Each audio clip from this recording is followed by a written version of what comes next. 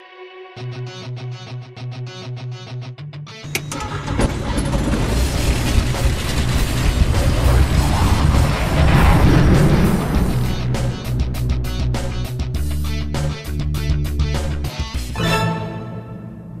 not, it's not the logo for the latest dreadful superhero remake movie from Marvel. This is something much more useful. You see, we have a problem as pilots. We can get places at super fast speed, but then what do we do when we get there? David Shelton was working on flying cars and today came up with something much more simple. Why not stick a motorbike under your plane?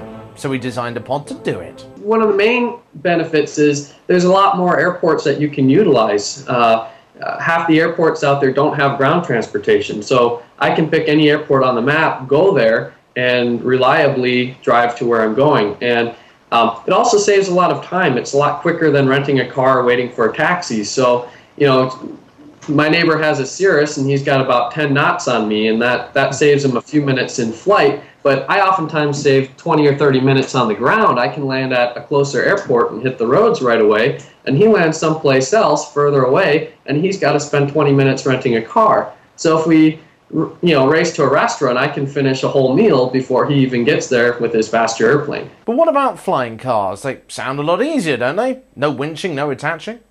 Well, I've been interested in roadable aircraft for a long time, and they've been trying to make roadable airplanes since 1918 or so, and there's been about 100 different designs. But if your airplane has to carry around a bunch of car bits and pieces and vice versa, you wind up with a compromised vehicle, and it's not really a specialized car or a specialized airplane, so you tend to lose about half your performance and double the price. Okay, great idea, but fitting that big cargo pod is going to turn your aircraft from being as streamlined as a Ferrari into something more akin to a hillbilly truck, surely?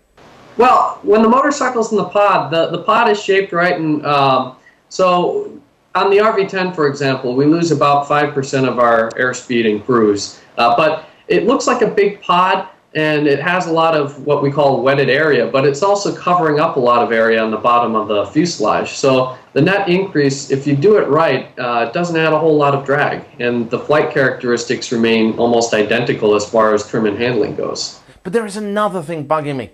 How do you get a heavy motorcycle attached to your aircraft for a long flight without finding that it dropped off halfway along the route? Well, one of the keys to our cargo pod is it has a built-in winch system. So it's attached to the airplane with just 4 pins, and you just pull the pins and winch the whole pod down to the ground. And I like to cheat. I use a cordless drill to drive the winch, so it just takes a moment, and then the whole thing rolls out from underneath the airplane. So my motorcycle weighs 220 pounds, and the winch system means I don't have to lift it up at all. It's really easy.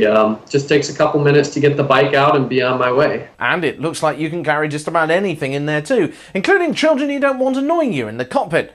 Admittedly, I made that last bit up, but you get the point. It's interesting because pilots are always focused on airspeed, how fast their airplane is. But a few years back, NASA did some studies on personal air vehicles, and they started looking at the whole trip, and they were looking in terms of door-to-door trip speed. And that's what really counts when you're trying to go someplace. And they found the traditional approach of trying to increase the aircraft's speed is not very effective because the real delays take place on the ground.